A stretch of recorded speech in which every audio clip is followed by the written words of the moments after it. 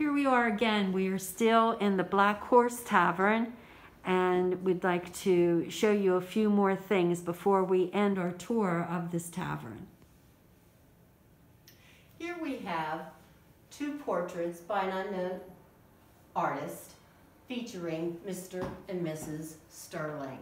The gentleman is Jonathan Sterling, and the lady is his wife, Mary Ann. The Sterlings were a very prominent family in the area of Masontown.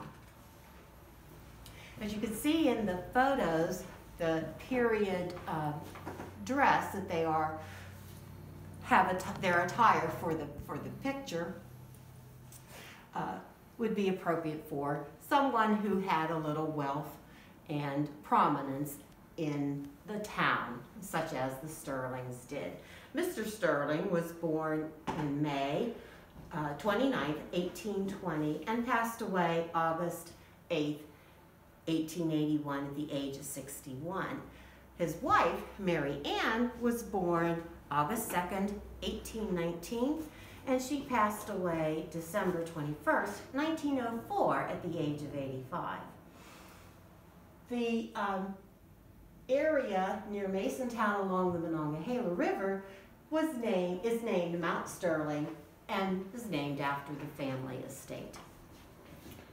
Unlike today, most people could not be remembered through photographs, so we see actually two fine examples by the artist. If we actually look at their facial features, there's a lot of dimension and depth in the facial features, but you'll notice that the artist has spent less time on the clothing. He's done a very good job, in my opinion, of the face and the hands on both individuals.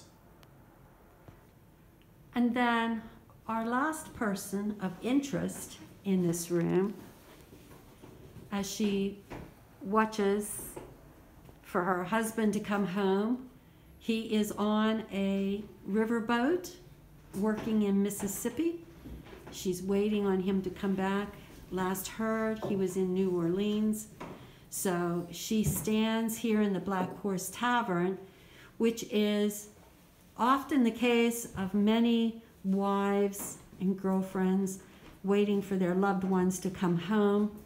Unfortunately, for Amelia Hook, her husband does not come home. Peter Hook was killed on the riverboat and buried along the shore somewhere close to New Orleans. So she stands here awaiting his return, but unfortunately tonight he will not be returning home as planned. We would like to thank you for watching. Please continue to support us at the Abel Colley Tavern and Museum. Thank you.